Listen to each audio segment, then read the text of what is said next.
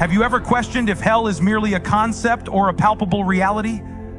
Today, we're venturing into a territory often avoided yet essential to comprehend: the biblical portrayal of hell.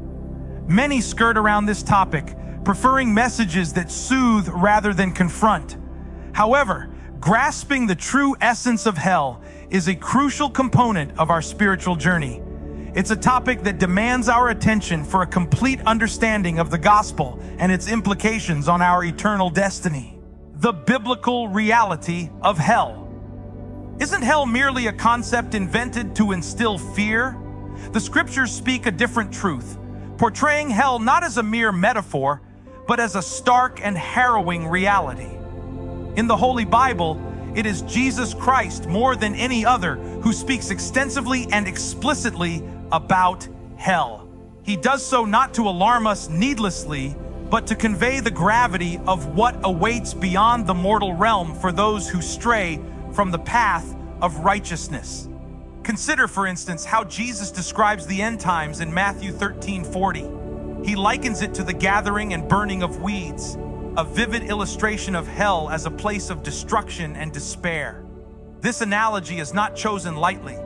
The burning of weeds is final, a clear-cut end with no return, a powerful metaphor for the finality and irreversible nature of hell.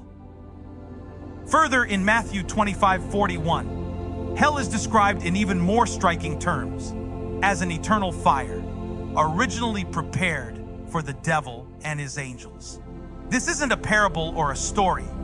These are words meant to paint a clear picture of hell's reality. An eternal fire signifies not just unending pain and suffering, but also a place of punishment that was never intended for humanity, yet becomes the destiny of those who reject God's grace. The starkness of these descriptions serves a profound purpose.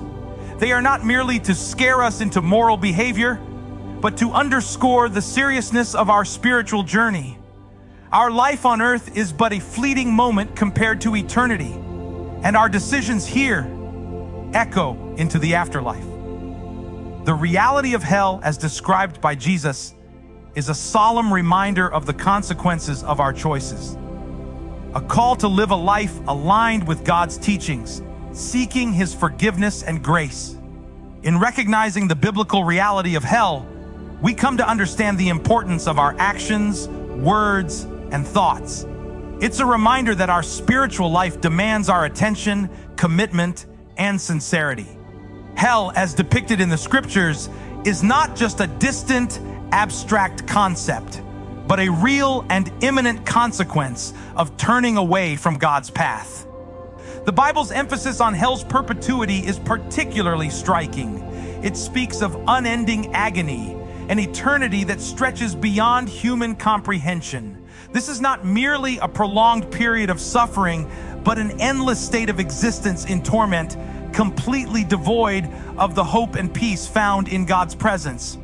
Moreover, the frequent biblical references to weeping and gnashing of teeth in hell are more than just dramatic imagery. They are metaphors for the profound regret and utter despair that souls experience when they find themselves irreversibly separated from God's grace. This emotional torment is a reflection of the soul's realization of what it has lost, an eternity in God's loving presence. These scriptural descriptions of hell serve a greater purpose than to incite fear. They are intended to convey the severity of what awaits those who choose to turn away from God's path. The significance of Jesus' teachings on hell. Did Jesus really address the topic of hell in his teachings? Absolutely. And his words on this matter are not only profound, but also form a critical component of his warning to humanity. In the Gospel of Mark, chapter 9, verses 43 to 47, Jesus uses the dramatic metaphor of cutting off body parts that cause sin. Far from a literal endorsement of self-harm, this metaphor is a potent tool employed by Jesus to emphasize the gravity of sin and the severe consequences of hell. His message is clear: the sacrifices made to avoid sin and its temptations are worthwhile when compared to the eternal consequences.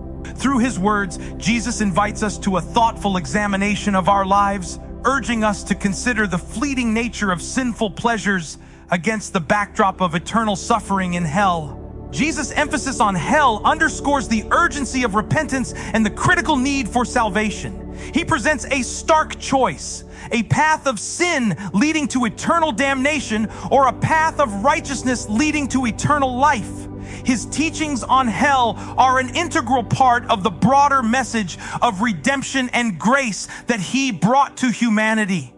They highlight the necessity of turning away from sin, embracing a life of holiness, and accepting the salvation offered through his sacrifice. In essence, Jesus' teachings on hell are a vital reminder of the weight of our choices and the profound impact they have on our eternal destiny. They are not meant to paralyze us with fear, but to awaken us to the reality of our spiritual condition and the urgent need for transformation through Christ's redeeming love. It's a message of hope as much as it is a warning, a beacon guiding us towards a life in harmony with divine love and truth.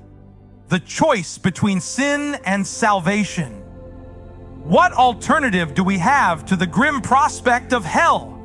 The scriptures delineate a clear choice: a life mired in sin leading to eternal damnation, or a life transformed by the redemptive power of Jesus Christ, opening the way to eternal life. This pivotal decision is not just about the here and now, but has far-reaching eternal implications. Revelation 20:12 paints a vivid picture of the final judgment, a moment of profound significance where our earthly actions are thoroughly examined and the destiny of our souls is irrevocably decided. This final reckoning is not merely a symbolic event, it's a solemn affirmation of the lasting impact of our choices and deeds. The scripture emphasizes that our earthly lives are fleeting, yet the choices we make bear eternal weight. This understanding is crucial in discerning the path we tread.